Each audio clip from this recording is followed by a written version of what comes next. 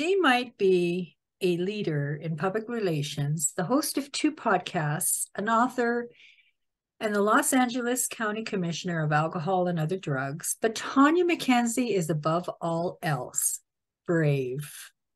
In 2022, she made California history as the first Black woman to run for city councilor in Redondo Beach. The incumbent won, and the journey wasn't easy. But even so, the experience also shed a spotlight on why we need more women and people who reflect our communities in office. Politics is ugly from every angle. Women in particular receive the most of the vitriol from social platforms and their male colleagues, simply just for their existence. Yep, we're getting into it. Please welcome my dear friend, Tonya McKenzie. Thank you, Debbie, for having me. I love being here and having these talks with you. Definitely enjoy going over some of the more complex issues and everything that you brought up. But yeah, excited to be here with you. So why did you want to run for office? Actually, I didn't. I was asked multiple times because they were looking for solutions to problems that it seemed no one else had or was willing to bring forward. But we talk about this in leadership all the time, which is being able to identify problems instead of talking in circles about things, which seem to be something that our politicians do these days. And if you avoid identifying the problem, you're never going to be able to provide solutions. And because it's something that I've always been able to do, I'm not going to say it's not difficult, because you know the work that comes with identifying problems and then venturing into solving them. But it's something that I've never shied away from doing. So when I was asked, I definitely thought about it, counseled with my spouse, and decided to go ahead. What were your expectations when you ran? I'll be honest, I expected it to get nasty. I expected there to be a lot of pushback because no one of color had ever ventured into this uncomfortable space in the city. I expected there to be some surprises because that comes along with the territory when you are breaking ground on something new, right?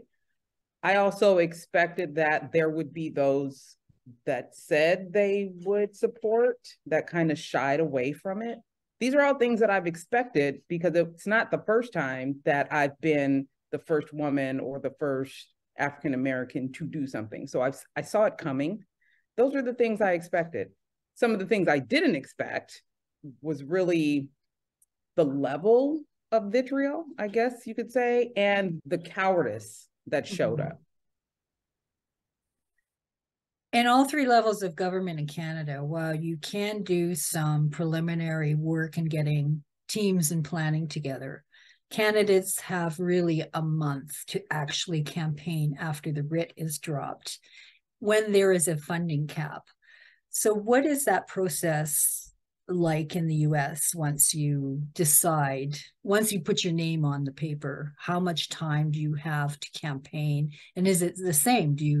Once they drop a writ, do you have like a month, or is there more lead time? It seems like there's a lot of lead time federally, which we have it the same in all 3 levels. So federally, you can start a year or 2 years out.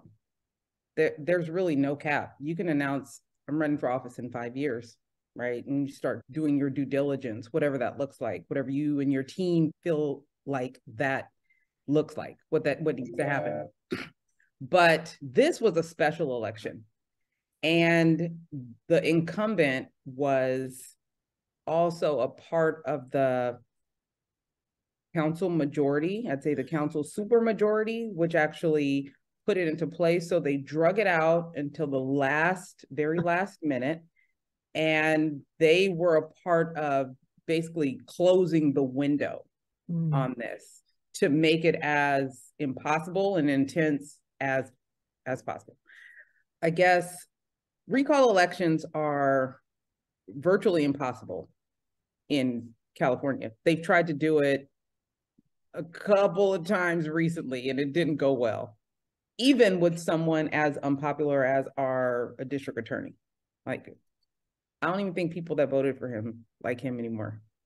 But trying to recall him is just very difficult. One, there's a lot of apathy in voting, right? And them, council majority, understanding that and knowing that and contributing to that. The apathy also, in addition to the voter suppression that has been taking place here, and the small window really kind of gave it maybe 6 weeks. So when an election usually takes about a year, 2 years, people ramp up. This was 6 weeks. Yeah. How hard is it to put that campaign infrastructure together and find an experienced team? Because that really matters when you have a good manager, and how to come up with the financial resources. Usually when you have the privilege of having the entire year or 6 months or whatever it was that you decided when you decided to jump into the race, it can be pretty easy if you've done your work, right? So if you've been doing work in a community that you say you want to represent, there are people that will support you because most people want an improved quality of life. I had 6 weeks before I even started. My question to those that asked me to do this was, are you going to help? Because when you're looking at a recall election, you're looking at people that are complaining. I coined myself as a habitual complainer, but also someone that will jump in and do the work to help solve the problems that I'm complaining about. Or I won't complain because I'm not going to help fix it, right? That has traditionally been my operation. That's how I work. So I also asked these individuals that were asking me to run, will you help? How will you help? I also decided that this would not be a campaign of finances. Now, American politics is all about finances. So this would definitely have to be an election of the people, meaning it's not about the money, it's not about what we can buy, it's about how much we can talk to each other. And when you have a community that's full of apathy, it's important to start having conversations that open people's eyes to issues, solutions, and opportunities for growth and resolution in the community. We have to talk. So everyone that is asking me to do this, you have to agree to at least get out there with me, talking to the community and letting them know what's going on. So all that being said, it was good. And if we would have had more time, I absolutely believe we could have recalled this guy. But we didn't. We had 6 weeks, meaning I myself am not even home a lot. So if I'm knocking on someone's door over and over again, well, we just missed them. We were just missing them. So we don't know if they're going to vote. If they're not going to vote, who they're going to vote for. Can we have the conversation? There was a large piece of the puzzle in the timing and in the money. Well, then this guy that was being recalled, he has access to a lot of money. And this was one of those moments where it proved that a lot of our elections can be bought. Yeah. He bought trucks that drove around the city with, I'm not kidding. In the United States, you get to pull people's records to see who has donated to their campaign. His mom donated $20,000 to the campaign. Oh, wow. I mean, money can buy a lot of things, elections included. Big banners throughout the city. There's like 10,000 people in our district. So why? Yeah, because I know that federally, everybody knows everybody's name. Then statewide, you just pick the familiar name on the ballot. And then municipally, you probably just, oh, well, that guy sounds familiar. And if you don't know the name, you just kind of like guess. That's how it is here anyway. Right. So same. That's really it. It's becomes a matter of brand awareness, right? And name familiarity in the area that you're in. Even when it comes to like judges and things, you know, you're looking, I've known people to be like, I don't know, I did Rochambeau, to decide who I'm going to vote for, because they don't have a clue who these people are, what they represent, how they've judged previous cases that might matter to them. There's a lot of misinformation and lack of information when it comes to voting. And it requires work. You have to research. So that's saying I have to be willing, as a resident who doesn't spend a lot of time in a community, or most of my time is spent with my family or working or commuting. Now I have to stop what I'm doing on a regular basis to research this person and her whole life. And then I need to go research the other person. And then I need to research all the issues and decide who works best for me. That's a lot to ask of people that don't care one way or the other. Yeah. So the climate of this election you were mentioning got pretty negative. How negative did it get, and how did your family deal with it? I am in the South Bay of Los Angeles County, and there has traditionally not been a lot of us, people of color here, especially Black people. Some of these cities around where I live are beach cities, and they've had sundowning laws. As a matter of fact, I think the one right next door to us might even still have sundowning laws on that. And for those of you that don't know what that is, it means laws on the books that talk about what happens to Black people or melanated people if they're caught in a city after the lights, street lights come on. Sundowning. When the sun goes down, the lights come on. We needed to be out of these cities. There are laws still on the books in some of these cities. So when you look at this election in particular, no woman and no one of color has ever even had the audacity to run from this district that I'm in, which is crazy because it is the highest density of minorities. So being on the ballot was basically me saying, dare me not to. And they did. They went all the way in to show me that this was not my place. This was not what they wanted, those that are the majority, and that they would do anything to make sure that I did not take this seat and they did not upseat the incumbent. Yeah, because you ticked 2 of those boxes. It was bad enough you were a woman. So we got that. How bad did it get? They started Facebook groups with my name. They put out a lot of lies and misinformation. I wouldn't even say embellishments. They were lies.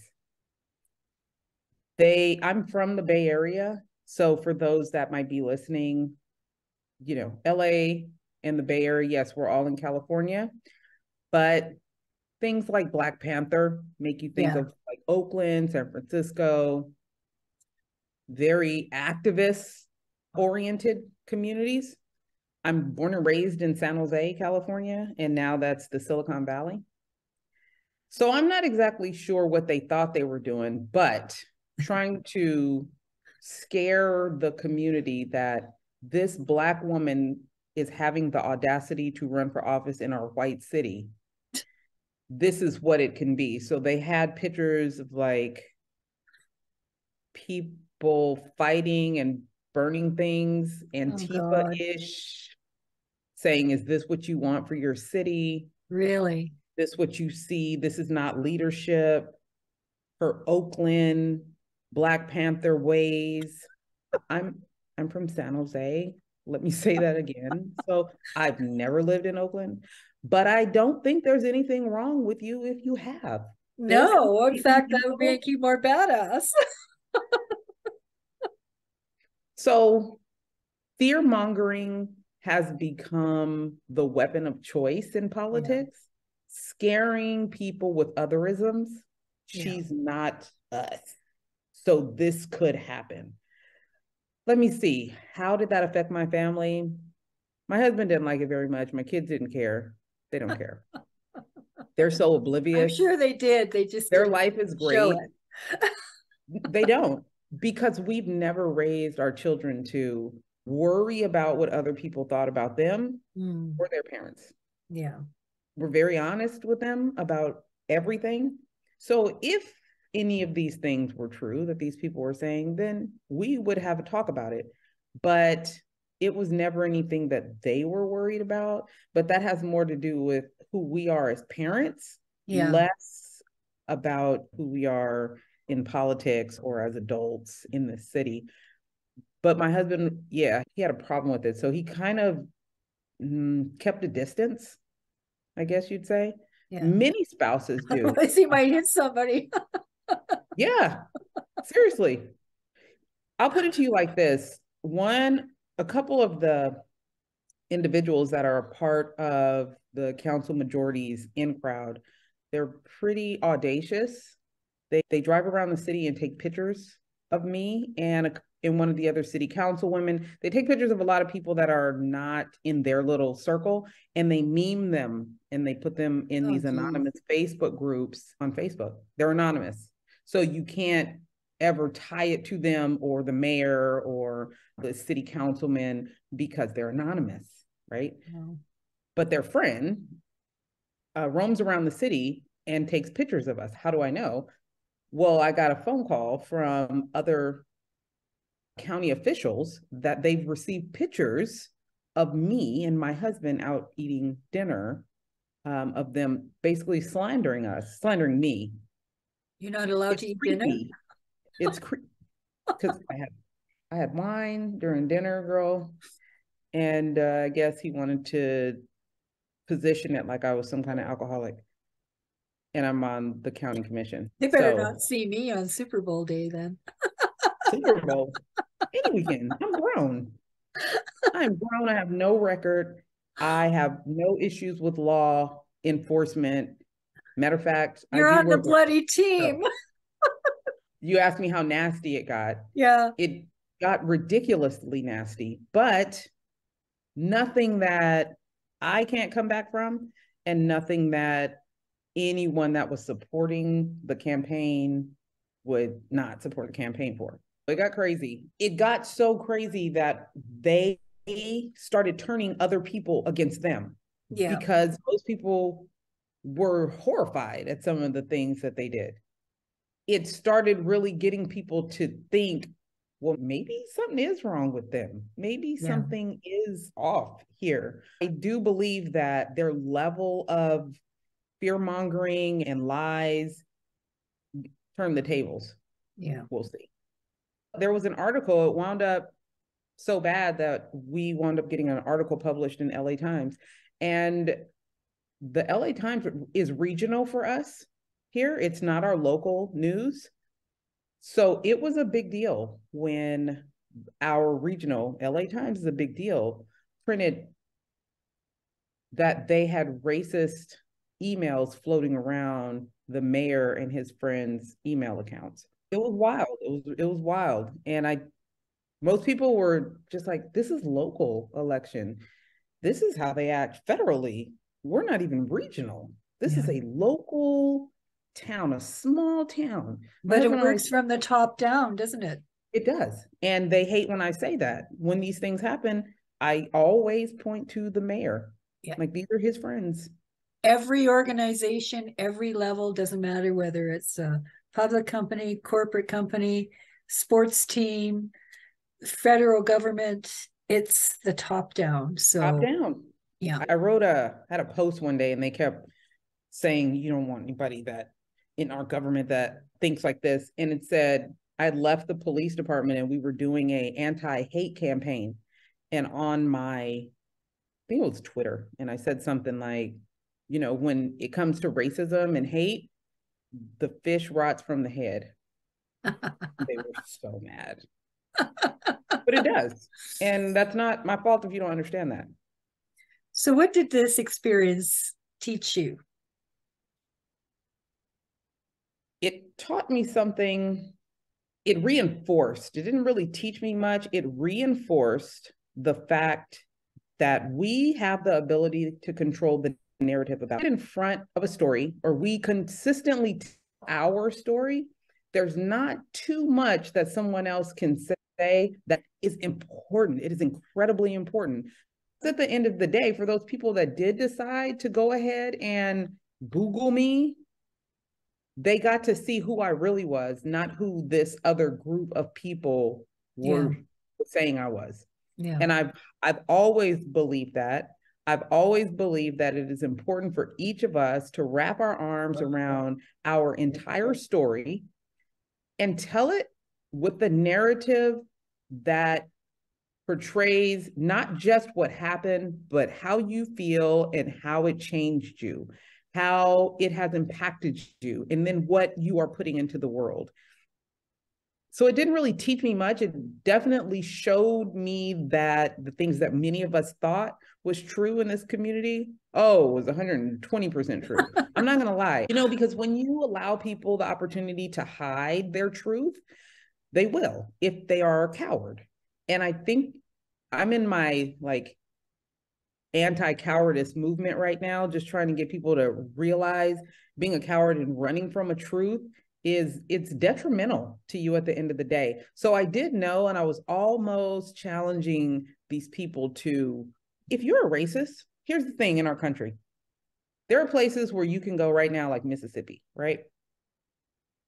And if they don't like Black people, they'll just tell you, look, y'all ain't welcome here. Okay, y'all ain't welcome here. It's weird. They have separate proms still. We get it. Here is like, let's pretend like we like y'all, and then do the things to run you off or make you feel bad or look bad when you're not looking. I think it's very cowardice. If there's something you don't like or something you are uncomfortable with, just say it. And a lot of that comes from your circle. It's not a stretch. You and I both preach this.